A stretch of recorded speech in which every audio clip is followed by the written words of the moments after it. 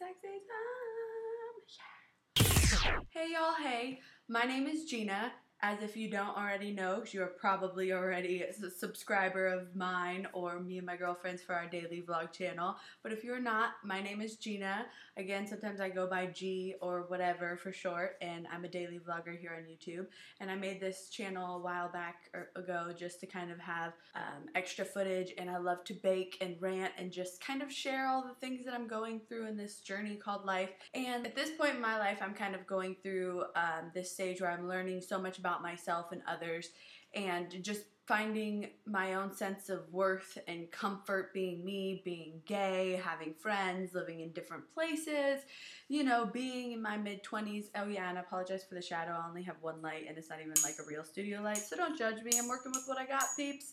Just trying to make it happen. But anyways, what I'm saying is in learning about myself and others and just kind of like how to deal with being me, I've obviously started to get very familiar with others that are similar to me, and I have YouTube to thank for that.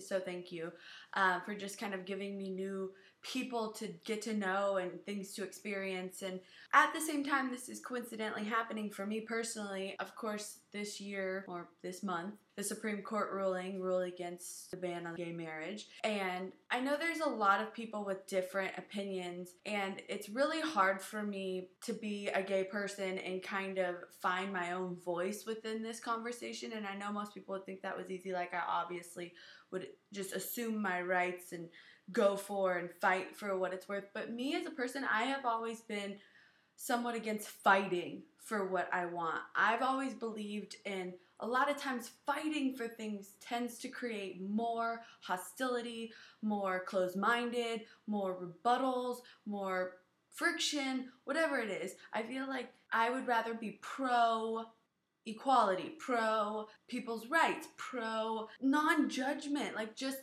people being allowed to be people. It's not necessarily that I'm against people that don't believe in gay marriage, because for me personally, I know I shouldn't accept people that are being judgmental or discriminatory towards me. But the fact of the matter is, no matter who you're talking about, no matter what person, where, from what country, or what age, or religion, or background, everyone judges others. It's just kind of the way that you judge people, or some people are obviously very cruel, and some people live and breathe just kind of, whether it's negative or positive, kind of living through others, and whether that's hate or, you know, being obsessed with people, it's kind of the same thing. But my focus kind of always got lost in that for me, because I didn't want to be fighting. I always kind of saw that as a negative thing. Now, of course, somebody has to fight for gay rights. People need to take a stand. People need to say it's not right. I totally agree with that. But I have come from a very conservative background. I grew up in a Catholic school.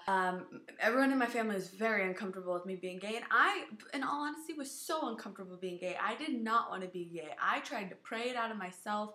I know it was obviously something I learned from my culture, the people that I knew, and kind of things that were being told to me, but at the same time, that was something that I really felt an issue with being gay. And especially having people at odds with me or against me, of course, just makes it easier to go in the closet. I know so many of you have to know what I'm talking about, but it's crazy to me being against anything, whether it's against hate or against something positive, you're still against something. And for me, that's like the law of attraction, in the sense of you're just focusing on the negative. Instead of focusing on the pro, you're focusing on stopping the negative. And even though that sounds positive, the whole double negative thing doesn't actually work out. It's not true. And so as far as being gay goes, I feel like everyone needs to stop with the labels, whether it's people that are gay or people that are heterosexual or whatever, and just realize that we're all people. It's not a choice. It's not your choice to agree with it. It's not their choice to be that way. But at the end of the day, it is our choice to kind of accept people and embrace people, because don't we all want to be accepted and appreciated? We don't really care if our neighbor likes us or if our neighbor wants to have us over for dinner, maybe, or at least I don't. but I at least want to be respected, whether it's for being gay, whether it's for being a female, whether it's for being my age, whatever it is. Anytime people look down on you for something that's, I always break it down to a label, but your age, your sexual preference, your sex, your job experience, whatever, they're not getting to know you. They're not focusing on the person, they're focusing on the facts. And I'm not ever asking people to embrace or even want to be a part of being gay or anything that makes you uncomfortable. My issue is, why don't you just accept it? Because you know how many people think something about you or your lifestyle or whatever it is uncomfortable to them or they don't approve of, but it doesn't matter because it's your life and you don't need their approval, just like they don't need yours. So at the same time, if everyone would stop spreading negativity, even if it's to try to stop negativity, again, if the focus was all on just being people and just accepting one another, I feel like across the board, whatever we're talking about, just gay happens to be something that's a very important thing, obviously in my life, obviously a lot of people's lives right now, and it makes people uncomfortable. But at the end of the day, doesn't most things that you're not used to make you uncomfortable? Like if somebody dances around in a crazy costume in public and you're not like that, makes you uncomfortable. If somebody's screaming loud and you're reserved, like there's so many things. Obviously being gay to a religious person is a totally different argument and battle, but my point is, you don't want gay people, talking to any of you that agree with that sentence about being religious, you don't want any gay people to sit here and tell you why being gay is whatever and basically challenge your beliefs because you feel like you have to defend yourself. Well, that's exactly this. It's a two-way street here. So I feel like if people would stop trying to force people to understand and force people to like stop hating and just let people be people. If that means they want to do whatever it is they're going to do, they're going to do it regardless.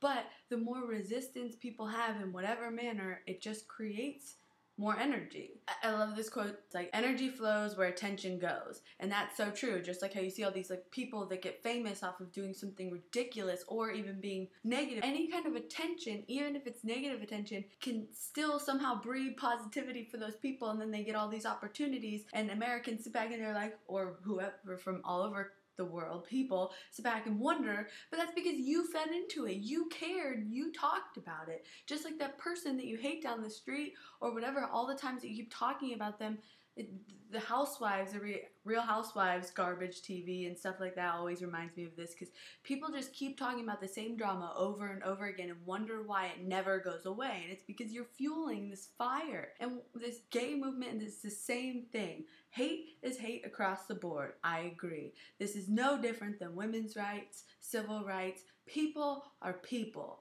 But my point is, I almost want to defend straight people in the sense of to get them to hear me, that nobody cares if you accept us or you want to fucking walk down the aisle or if it doesn't freak you out at night. I can't say that there hasn't been a person of any walk of life that I've encountered that didn't make me a little judgmental or for whatever reason, but I remember that it's not my job to be thinking about somebody else's weight, lifestyle, looks. If I don't like it, just move on.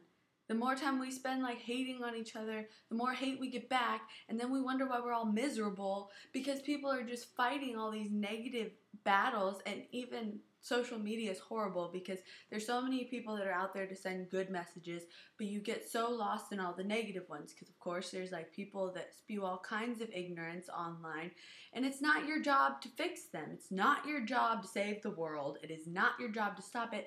And as soon as you freaking start fighting with them, it's like you're dancing with the devil. There is no good that's going to come out of it. Just walk past it. Know that you're better, not than them, because you're not better than anybody, even if they're ignorant, but that you're better off not being like that person. Every time you see something that disturbs you or upsets you, just be thankful you don't think like that. Of course, you need to always promote positivity, and you definitely do need to fight for who you are and whatever, but there's a fine line with when it becomes like who you are. And I feel like a lot of my life I fought for who I was for so long that I kind of lost relationships because I was fighting myself through them because I was trying to find my own way instead of just learning from them, taking it in, processing it, doing what I need to, and moving forward. Because if I want something positive, if I want to be accepted, I have to accept other people. I have to. And that means all the people I don't like, because that means that the people that don't like me, I want them to accept me.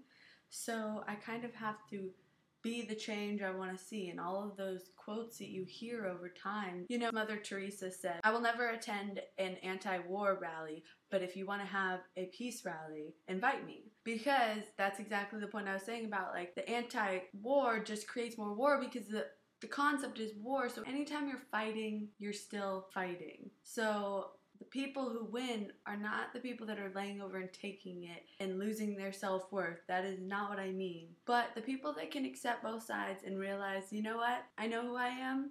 I'm going to figure it out on my own if I'm not sure. But I know I don't want to be like that. And eventually people think of you as like a role model, or appreciate what you have to say because it's different. You're not just going with what everybody else said. And that was always my struggle with being gay and like the whole community, is because I thought everyone was fighting for it. And I congratulate and I'm so happy for the people that take pride and go full throttle. I am not picking anything apart with what you do. The world needs people like you. But for me, anytime you're feeding negativity, you're literally just intensifying it. You're doubling it. You're just creating more of the things that you don't want, which is all the law of attraction. Everything you guys hear me talk about all the time. It's true, and I've witnessed it day by day. I've seen it. I feel it. I understand it. It's just like when you bring anything up in your life, or you come across people or things and you talk about it, and then later on down the road, there's something else about that random subject or person that you have brought up in a conversation that you see. The same thing happens with hate and negativity. If you're always talking about it, you're just creating more of it. You're not actually making it better. So if the focus would shift onto all of the possible solutions, all of the positive, whatever. I know as humans, we can't not acknowledge the negative. We can't not get all caught up in the gossip. I am totally there with you.